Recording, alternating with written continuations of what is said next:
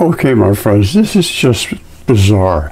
I just got done going through a rant about how they don't understand even what's going on with the corona of the sun. It's so simple to understand, it's unbelievable.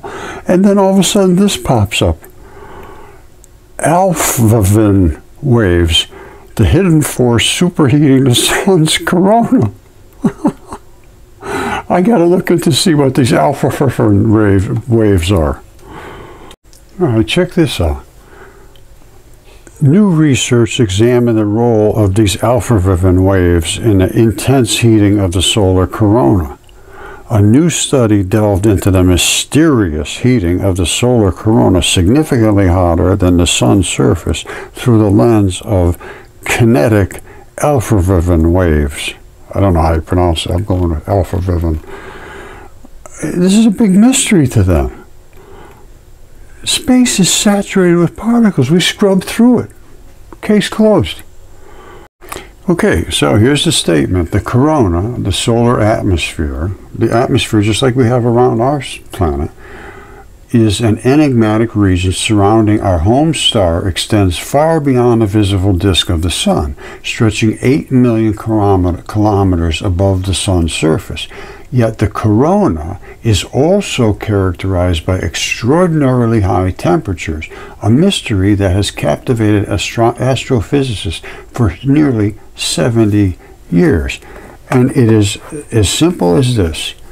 The sun is scrubbing and spinning and being ripped through the solar system and through the galaxy. And as it does, it interacts with all these particles that are in front of them, pushing them out of the way, which creates this zone of interaction, which is the corona, which is millions of degrees, and it's 10,000 here. We have exactly the same situation, no difference whatsoever. We're 100 degrees here. We're smaller, so out here it's scrubbing like crazy, and it's 3,000 degrees almost out here. Nobody can explain that. And that creates our global warming. Global warming is a result of the ionosphere scrubbing through space. I just did this video on this 20 minutes ago. I don't even think it's up yet. You know, I don't want to be critical, but I'm going to tell you right now, all they're doing is saying what I said, is we're scrubbing through the particles in space. But they're making it sound so convoluted that you got to be a genius to figure it out. They're saying these Keplernian waves, or whatever you call them, abundant throughout the universe, are oscillations of the ions and magnetic field as they move through the solar plasma. Everything, it's not just solar plasma, it's everywhere in space. The waves are formed by motions in the photosphere, the sun's outer shell that radiates visible light. It's because it's plowing through everything in space. Yes, call it whatever you want to call it. It's the corona that scrubs everything in front of it. It has to plow through it. And we have to do the same thing with our atmosphere as well. That's why we have almost 3,000 degrees out in our ionosphere. Who can explain that? You can't explain that using the theories from anybody until you understand dipole electron flood theory, because our atmosphere is a dipole. Don't forget, here 10,000 degrees, millions. Here 100 degrees, about 3,000 out here. Now, let's take a look at the temperature range. Here it is right here. This is the ionosphere. Well, what does ion mean? Ion means electrons, just electrons. They're basically floating free electrons, which they are. This is saturated with electrons. Just below it is the dark particles, and that is colder than hell. Listen to this. Ionosphere is 1,500 degrees Celsius. That's 2,700 or so, I think, Fahrenheit. Right below it, there's a borderline between it. This is a dipole. Right below, it's minus 80 degrees, 112 degrees difference. Nobody can explain that difference. Nobody. Nobody. I know what's happening. This whole thing is scrubbing through space, and as our electrons out here scrub through all of this stuff that's out here, it creates this scrub to scrub, I call it push to shove, which creates a huge glowing, high temperature area of nothing but electrons, and they are pushed down below into a range here. Now what happens after that? That's a dipole. Well, then you get another hot zone, because this is a hot zone, cold zone, hot zone, cold zone. The Earth is basically a cold zone, but it is warming up. Normally, light would come down hot, cold, and it would be fairly consistent, but now we've pumped up our atmosphere so big that it's just too hot and too cold and too hot, and now the Earth is not going to be cold anymore. The Earth's temperatures are growing. The land masses are getting hotter. The oceans are getting hotter. All the waters are getting hot. We're absorbing all that energy that we have forced into the Earth by expanding the atmosphere of our Earth, making the scrub so much more intense that it is just heating like hell. And that's why we have all this turmoil and hurricanes and floods and gigantic ice coming out of the sky and global warming and patterns and fires and it's a mess. And that's because we have taken all the solid things from under the Earth that were just sitting there, just being laying around, and we took them out and expanded them thousands and thousands of times into our atmosphere. That's what greenhouse gases are. Carbon is very little other than the fact that it's part of combustion. All right, you can take all the carbon you want out, it doesn't matter. Once you expand the atmosphere, you're done. And that's where we are done. Okay, so am I just complaining? No, I am complaining because we're not taking advantage of what we might be able to take advantage of. I'm not certain of this, but in our light experiments, we were able to accelerate light. That's obviously acceleration. Einstein was very, very wrong about everything he said. That's acceleration. Light is the particle. That is the particle. And when it hits here, it divides. It becomes a sterile muon and electron showers. Those showers are what we want to put into a battery. If we could take those showers, put it into a battery, we are golden. And how would we do that? We would do it just like this. Coming through the Venturi, the black stays this side, the showers come through, we just push them down into a battery. Simple as that. You could carry it around in a box this size and power probably a car. This is what they did at Lawrence Livermore. These are the electron showers. Very low energy here, then very extremely high energy here, because they are separated from their counterparts.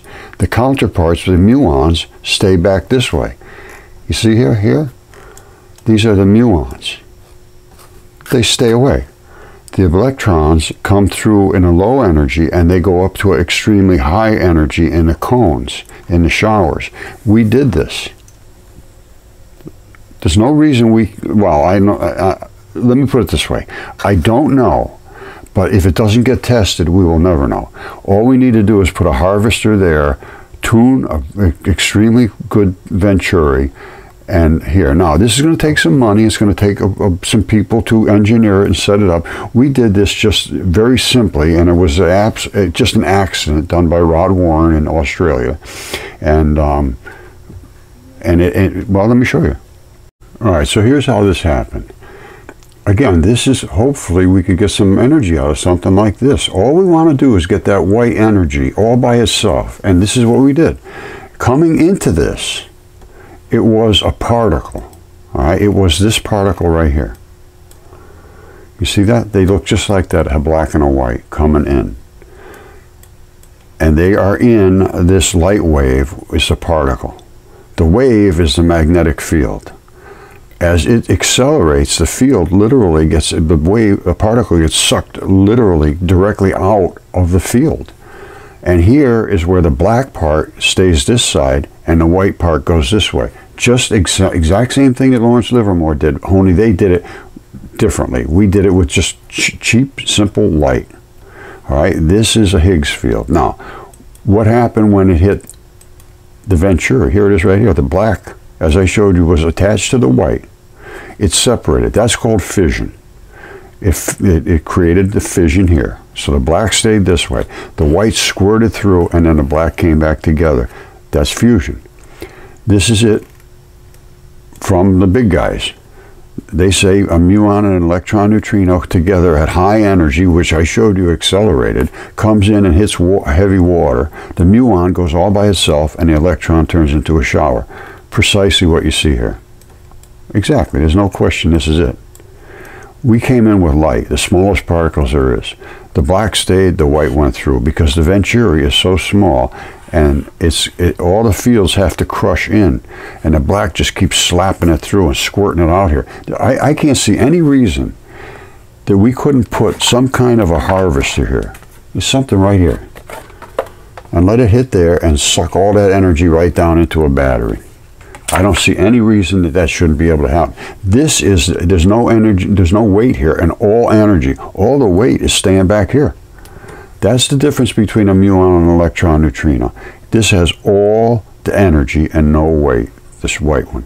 This has all the weight, and all it does is attract the white. They stick together like unbelievable. That's the strong atomic force. To strip them apart is very, very difficult. Except through the Venturi, they just squirt apart.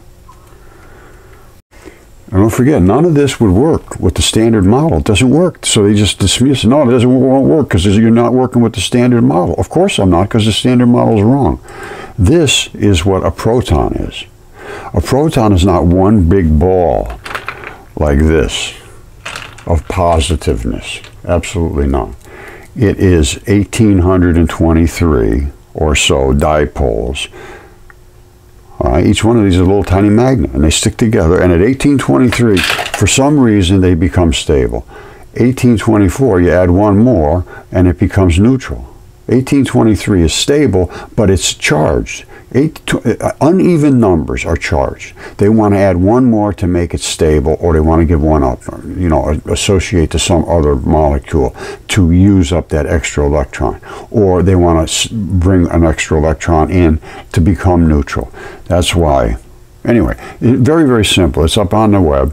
It's called dipoleelectronflood.com, and that is my model. I've had it for many, many years, since I got out of the Army, 1970. So, and now I can prove it, showing the pictures. The pictures now prove the story. It's not like I have to, you know, there it is right here. And light is light. It's the smallest particle there is, and there's light coming through, not accelerated much yet, just starting to. Here it is extremely accelerated. There it does split, fission, fusion. Here's the Higgs fields. This shows that it spins and slows down. That's the particle. And this one here, I don't know what that is. That's what I'd like to have some of the big guys talk to them about it. Because that's a reverse particle. I know what it is. It's a reverse particle, but now that's the new dipole electron flood theory. It's only the only theory that works. It works for everything. It works for gravity. It works for dark energy, because that's a dark energy, a dark matter. It's right in the center of every single electron there is. Everything there is has dark matter in it. Even in the air, it's all dark matter. Is into every single atom. The core of every atom is dark matter.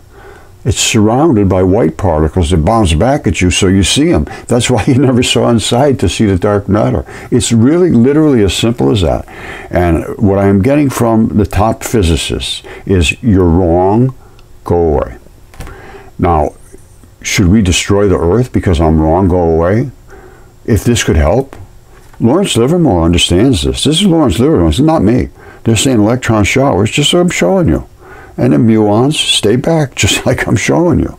And what we want is these high energy showers, just like I'm showing you. It comes in low energy, you go to high energy. What does that mean? You increase the energy. This is not hard to understand. But the people that are in charge, they don't want to hear about it. Stay away. Stand down. We're in charge. We can make this thing play out for another 100 years until we totally destroy it. Well, it won't take that long. But that's basically what's going on right now. I'm sorry, my friends. We need to get this thing under control. And it's as simple as the fact that we are scrubbing through space. And as the more we burn, the more the expansion goes. The more the expansion, the hotter and scrubbier and the more turmoil and all that stuff. And it's exactly what's happening. And it's getting worse and worse and worse. I mean, it's getting terribly bad. So And I don't see that this is such a big thing. Somebody should be able to at least look into this. Now, whether it will work, I don't know. But they're putting billions and billions and billions of dollars into just absolute nonsense. And they won't put a penny or even talk to me about this. This is very frustrating. All right, I love you all.